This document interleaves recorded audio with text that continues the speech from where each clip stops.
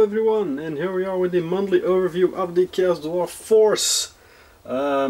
This force that you now see here, it's the 3,500 points that actually went to battle as well last weekend. So you can read all about that on my blog, how it went.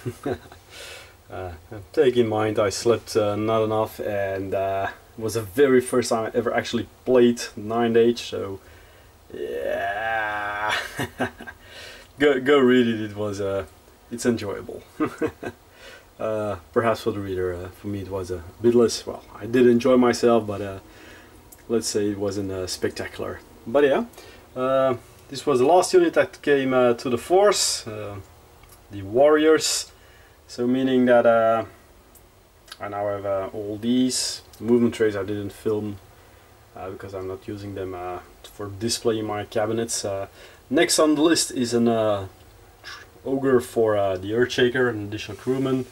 Probably gonna do the flame cannon and a naphtha thrower, so a bit of more war machine power. And after that I'm gonna build up more units. So yeah, that's the plan for now. Check back next month to see how it evolved. Thanks for watching. Bye bye.